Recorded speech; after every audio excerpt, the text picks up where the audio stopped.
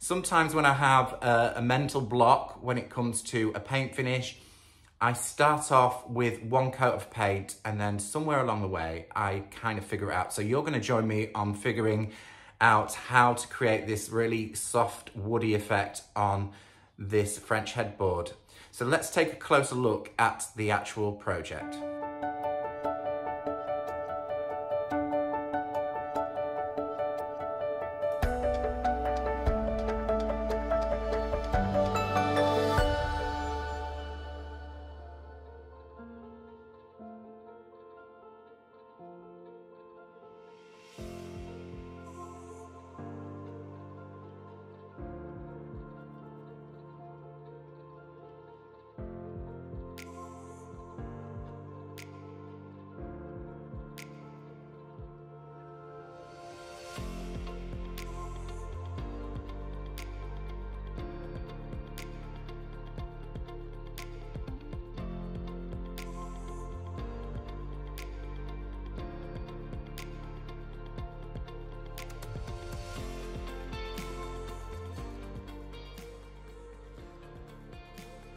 Okay guys, so I'm going to take you through my thought process for this bed. I know that I want to create some sort of grainy, sort of different nuances of colours across this bed. Now, had I been reupholstering, it would have been really easy just to do the frame, all of this beautiful detail quite simply. But we've got this large expanse of space on the headboard and the footboard. And if I'm going to do a grainy kind of wash, it means that I have a direction using my brush in a certain direction to create that look. Now, on a French bed like this, it would look rather strange if I just went right to left or up or down. Traditionally, these beds are covered in a veneer and they are a kind of butterfly. So the veneer is split through the middle, butterflied that way, and then butterflied the other way. I can see here, you won't see on the camera, there is, the veneer is just slightly shown through this paintwork all the way down. And it also has a border that runs round the edges. So that kind of takes up some of the blank space in here. And I can also see that the grain is going across this way, across that way, across that way, and that way. So I kind of want to use that as my guide of where to apply my streaky paint, if you can call it that, that wood grain effect. But what I am going to struggle with is I can do that with masking tape. I know that I can separate that off beautifully and work on each quarter. But I have got this trim in here, this banding around the edge. Now, how do I get from one connection to the other? Yes, I could masking tape and go around the curves. But I think a simple thing to do is add a would you bend, just a very simple trim all the way around, just to add another little detail. I'm not going to over embellish this, it's just going to be a simple edge so I can work up the 4 quarters, and then in the banding around the edge I can go with a different direction with my grey. I hope that makes sense. I know that's a lot of information, but you will see as I go along. So the first thing that I'm going to do is add the would you bend moulding to the edge of this. I can slightly see where that banding is, so I can work my way around very carefully and create a lovely edge all the way inside the headboard. So off we go with the Would You Bend trim. This is actually one of mine from the House of Mendes collection. It's a simple centimetre wide, half round, no detail on this trim. It's something that I really felt passionate about bringing into the market, and the wonderful folk at Would You Bend kind of made this happen for me. So I'm super happy, and I've had lots of uses for this particular trim. So, as you can probably see, I'm struggling away with a hairdryer. Now, Would You Bend mouldings go on with a little bit of heat, and you can do this with a hairdryer. The reason that I am actually using a hairdryer is because my heat gun went kaput just before I started this tutorial. So I'm taking my time with the hairdryer. It's not ideal. I would go with a sausage grill or a heat gun. The heat is just a lot stronger and easier to manipulate the mouldings. But never mind, it's going on, as you can see, just a little bit more time consuming.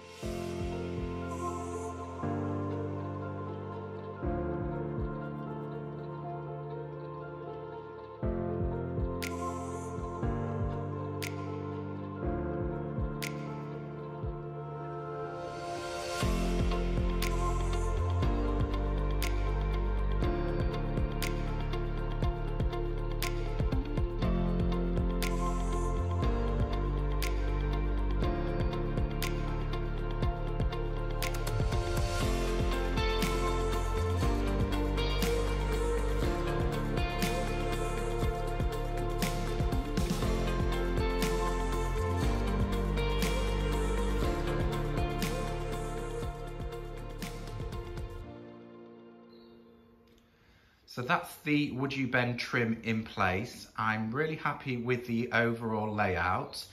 I have to be honest, working without my heat gun was not fun. That's Lily saying goodbye. But nevertheless, they're in place, and working with a hairdryer, it can be done just a little slower.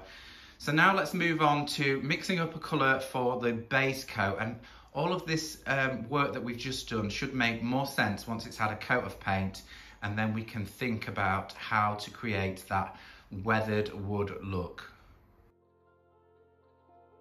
So I've decided that I wanted my base coat to be quite dark, so I've gone with a colour mix using majority French linen, and then as you can see I'm just dumping graphite and enfleur to darken the French linen up. So this should end up quite like a taupe colour, and I'm really hoping that this will be a great base colour to proceed with all of my lighter tones over the top.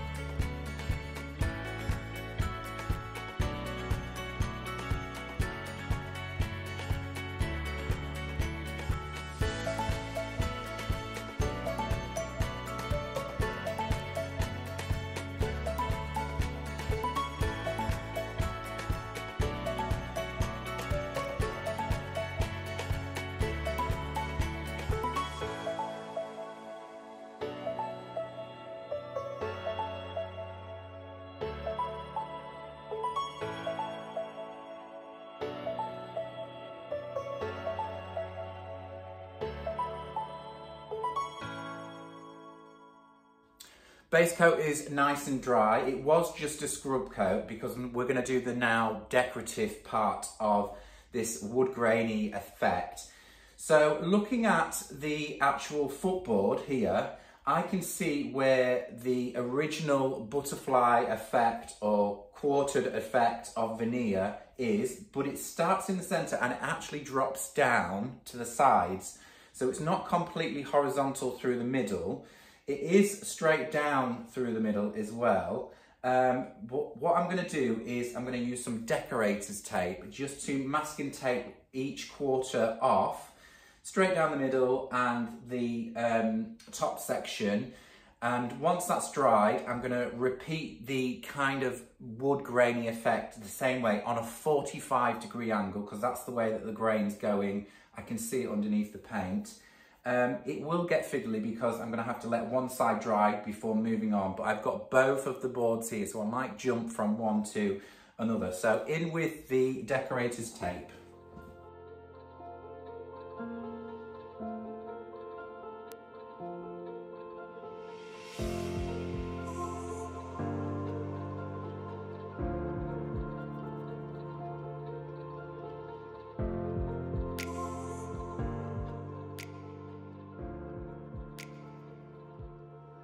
Okay, so what I've got here is a chip brush, quite a worn, dry chip brush. You can see the bristles are kind of rough.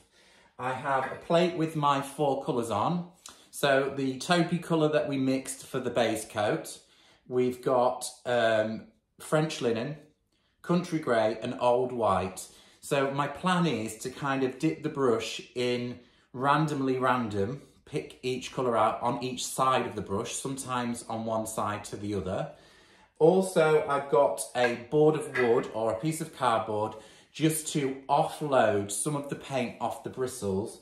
And I'm going to go in on a 45-degree angle. Sometimes I'm going to go with the brush on that angle, kind of flicking it, and sometimes that angle. So I'm going to start probably at this side and work my way to the centre.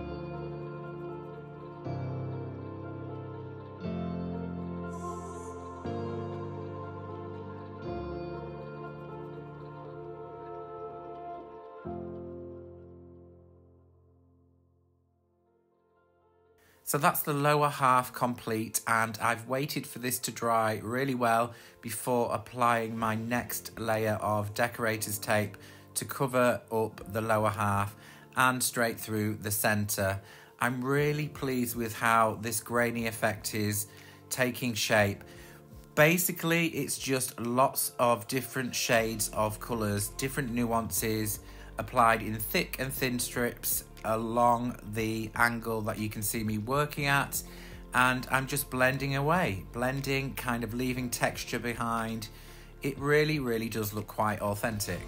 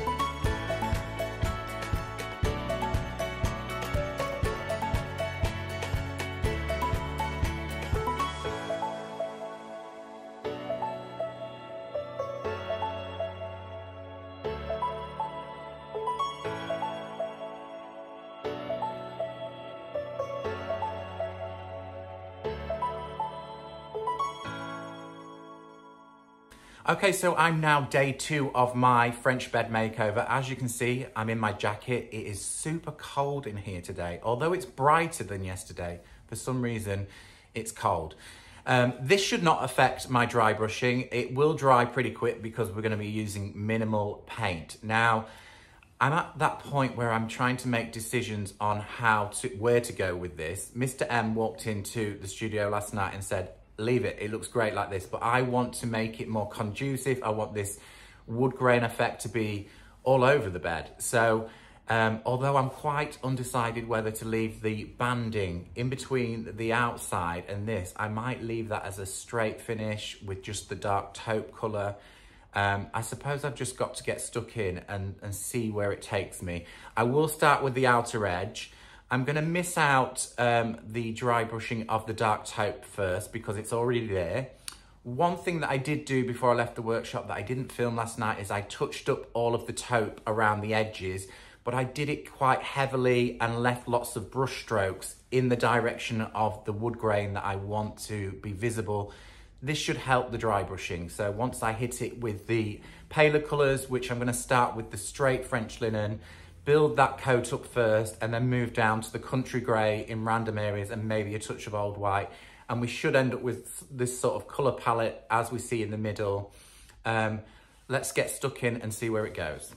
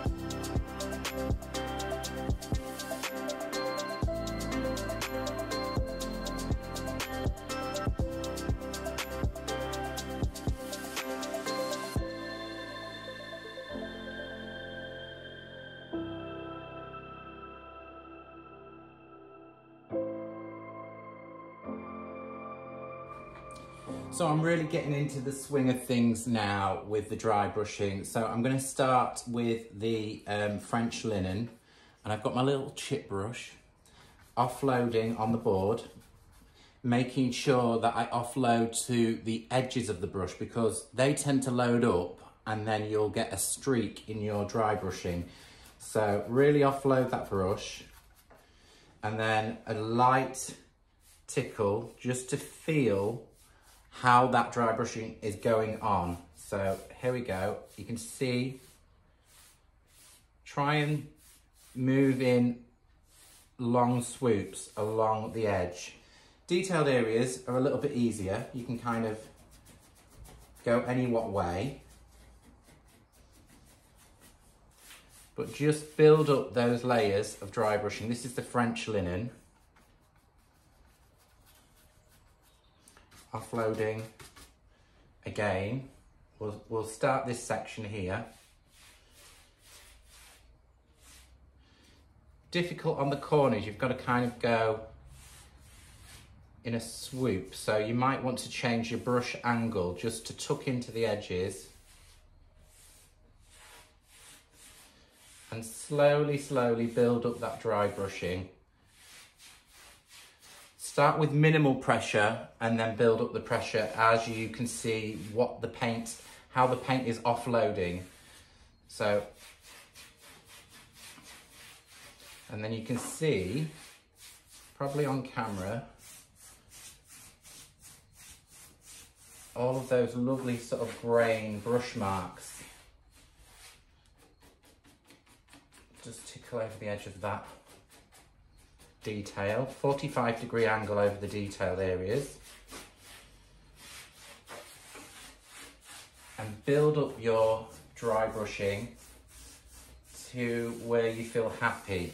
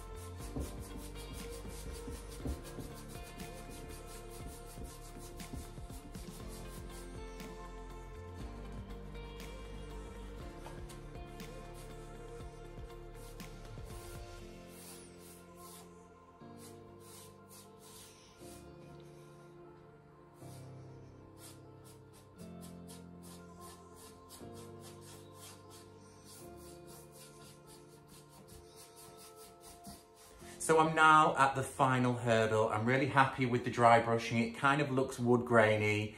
Now time to add a coat of wax.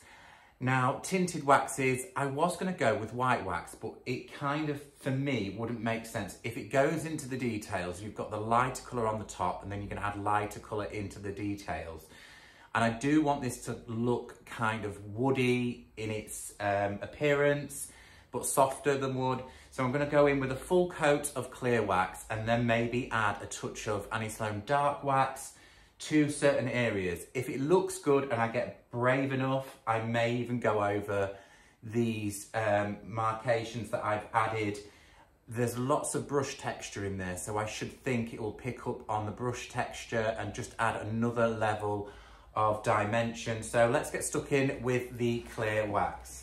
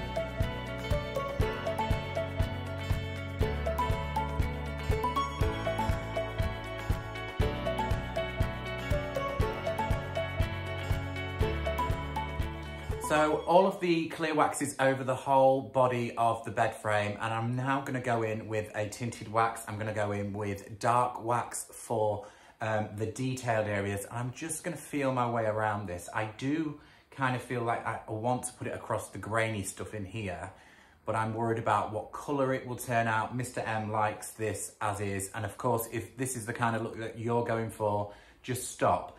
But I'm going to start out with applying dark wax to the edges with a detailed brush. I've got a pot of clear wax and my wax brush just here to remove anything what I'm not happy with, because clear wax, once you've waxed the surface, clear wax will remove the dark wax. Should I not like the dark wax at all, then I will just remove it with a clear wax. But let's see how this looks. I will start out small and maybe grow bigger and be brave enough to pop it into the middle. Let's see how it goes.